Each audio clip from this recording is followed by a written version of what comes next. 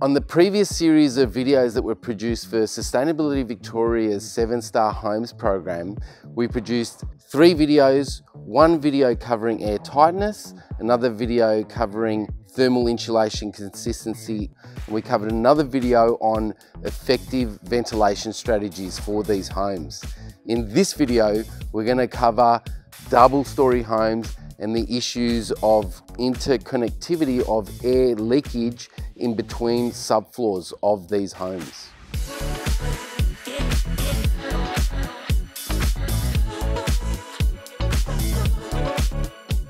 So we're here with Kyle, who's the homeowner of both these homes.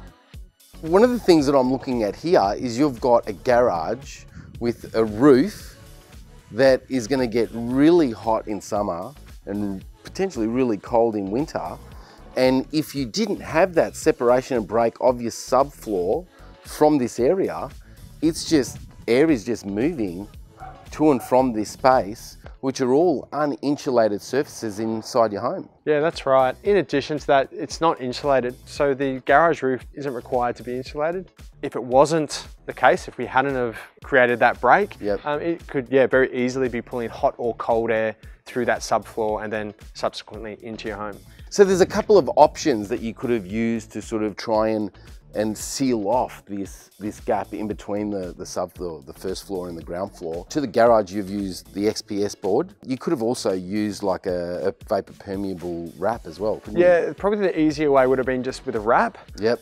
But we also wanted that insulation barrier, that energy barrier as well. Well, with the wrap, you could also like supplement it with a bat, potentially, but you actually taped it to the bottom plate of the first floor, and then you can tape it to the top plate of the ground floor, right? That's right. And then just do that all the way around. The other issue, obviously, as well, is that if you've got any risers, which you do in this house, for the subfloor, then that subfloor is going to be also connected to any ductless risers that bring your return from ground floor up into your roof. That's right, yeah. And typically in builds like this, they're just throwing up some boards, and how consistent they are with the barrier in that subfloor is pretty inconsistent between the two homes, which are identical layout. The home that I have was a little bit more gappy. So I guess the other thing that blows me away, and some of the older houses may have this, if there wasn't a plaster ceiling in your garage, and you're warming up your car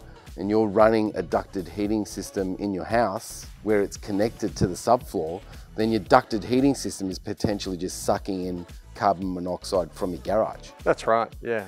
It's just insane, isn't it? So we need to think about and talk about more often how airtight your subfloor is in between your first and ground floors. It's just not really looked at in Australian construction.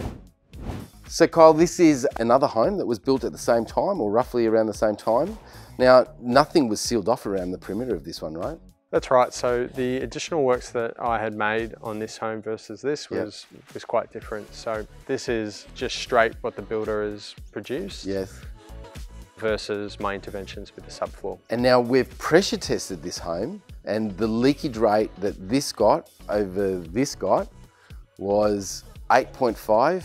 Roughly 8.5 air changes an hour at 50 pascals compared to 4.6 air changes at 50 pascals. So it's a huge difference. It's still within the 10 meter cubed or the 10 air changes an hour at 50 pascals that the 7-star program is within. But there's also significant air leakage occurring inside the ducted heating return on this home too. That's right. The builder's done a great job with the build itself, but again, it's one of those areas that's just not thought about, not looked at. And if you want to make that, as you can see, half a difference, then it's part of the area that you need to tackle.